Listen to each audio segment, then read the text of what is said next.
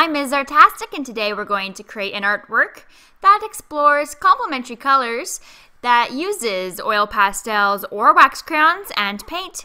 Grab your mark-making mediums and let's get started.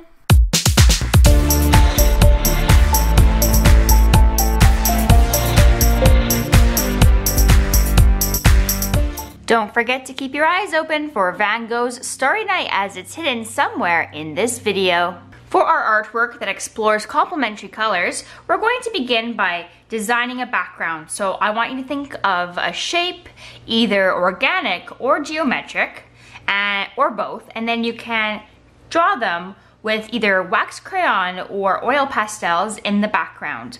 Now, you are only using 2 colors for this entire artwork, so you need to think of a pair of complementary colors that you're going to use, whether it's going to be yellow and purple, red and green, or blue and orange. For my design, I'm going to use yellow and purple, but you choose which 2 colors you're going to use. One color will be used for the background. In this case, I'm going to be using yellow, and your other color you're going to use for the subject, which will be the paintbrush that has your name on it. For my artwork, I'm going to use one organic shape and one geometric shape. My geometric shape is going to be a triangle, and my organic shape is going to be a swirl. So you're going to draw them in your background, but you're going to leave lots of space in between your shapes, and then you're going to color them in. And you're using either a wax crayon or an oil pastel because they resist paint.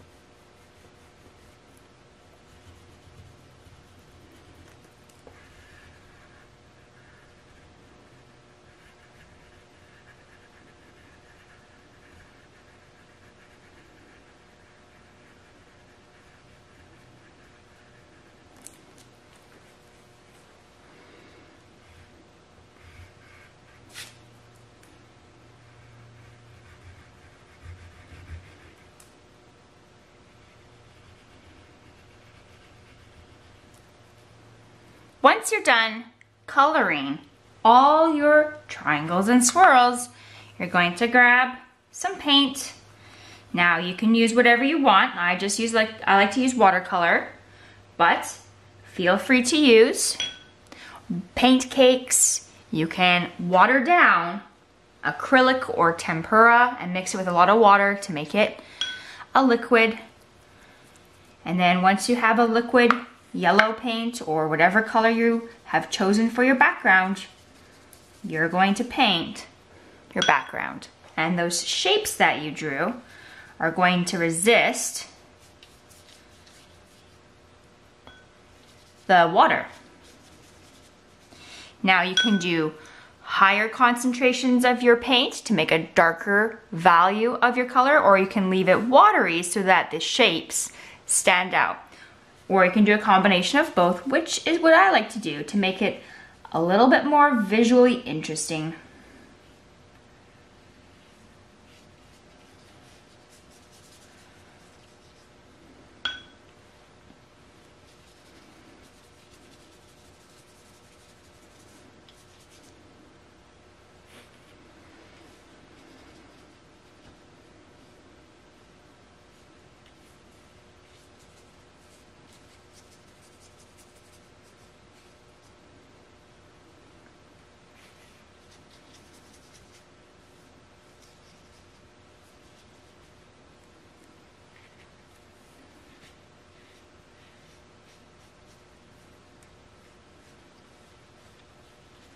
Once you're done painting your background, you're going to take your background, carefully go place it somewhere to dry.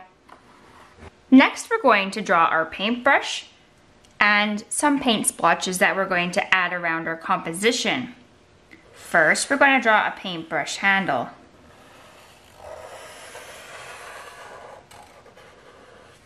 So just draw a long oblong shape, and then to thicken it up, we're going to take our black marker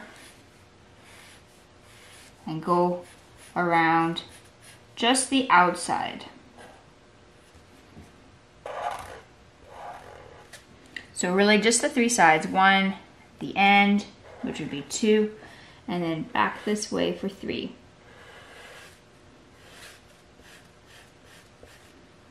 And this will provide a little bit more contrast to help it stand out.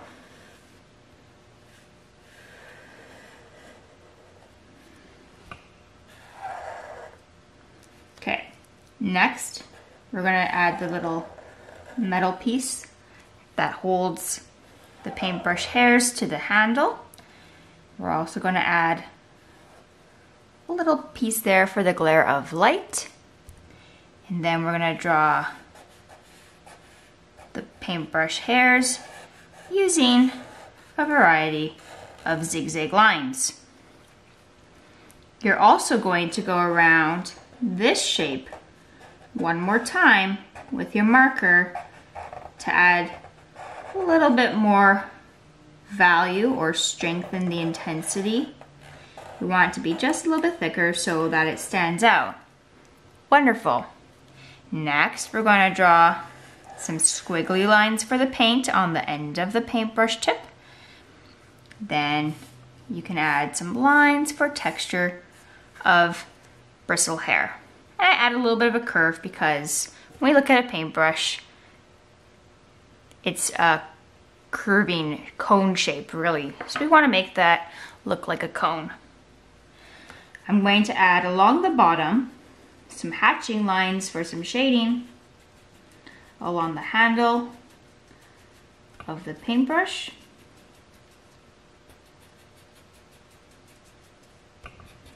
And the middle part.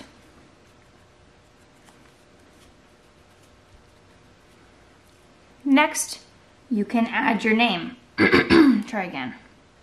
Next, you can add your name, and you can add it however you want.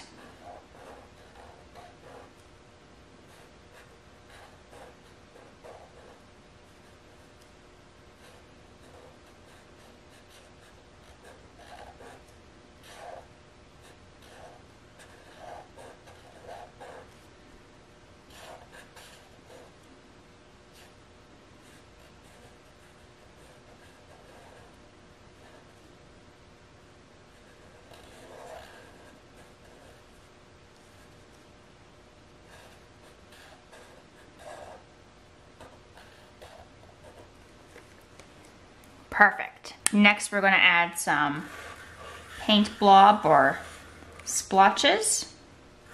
We want to draw 3 of them. And then you can also add 1 around the bristles. Next, you're going to find your wax crayon or oil pastel. That is your second color. So for my art project, I'm using purple as my second color. And then you can go ahead and first color all the blobs or splotches.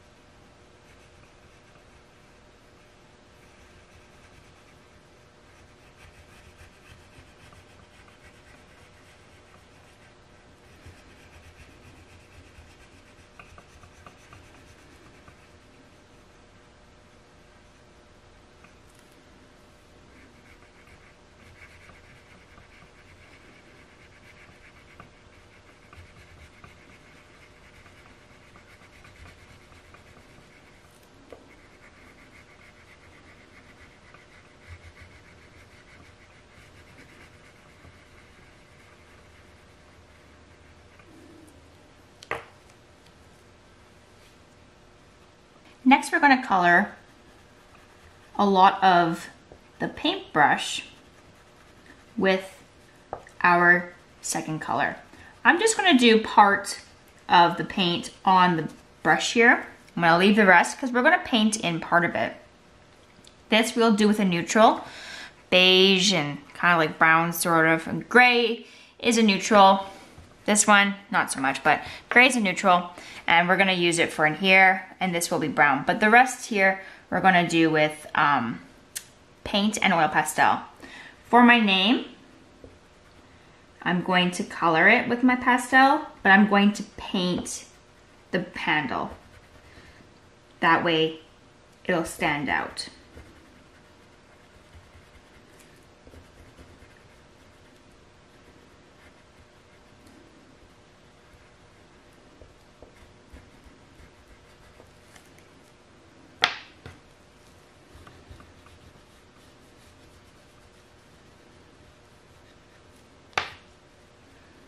Okay, so gray on that metal piece, and then brown for the hairs on my paintbrush.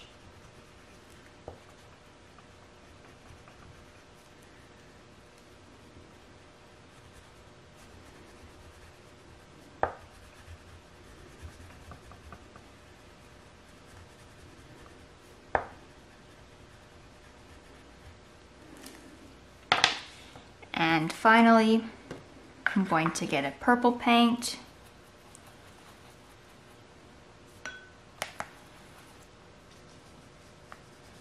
And I'm gonna let it be more watery than concentrated, so that way, oops, my name all stands out.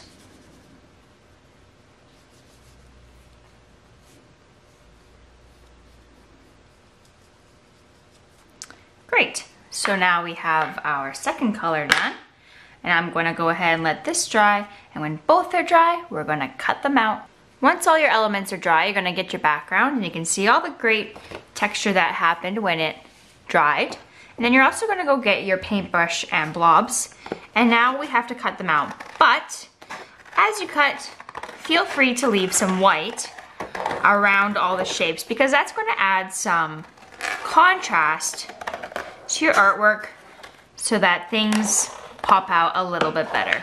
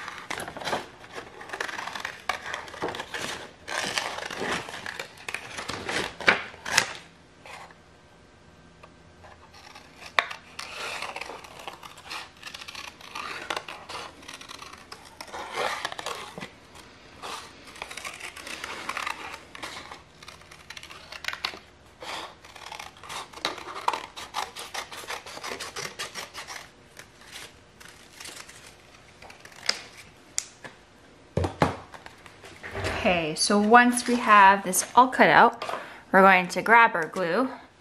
First, I want you just to play around and see which way you want to glue it, so you can have it simple, but you can put things on an angle. You can play around with your other elements too and see where they would best fit. And once you're satisfied with your placements, you can go ahead and glue all these elements down.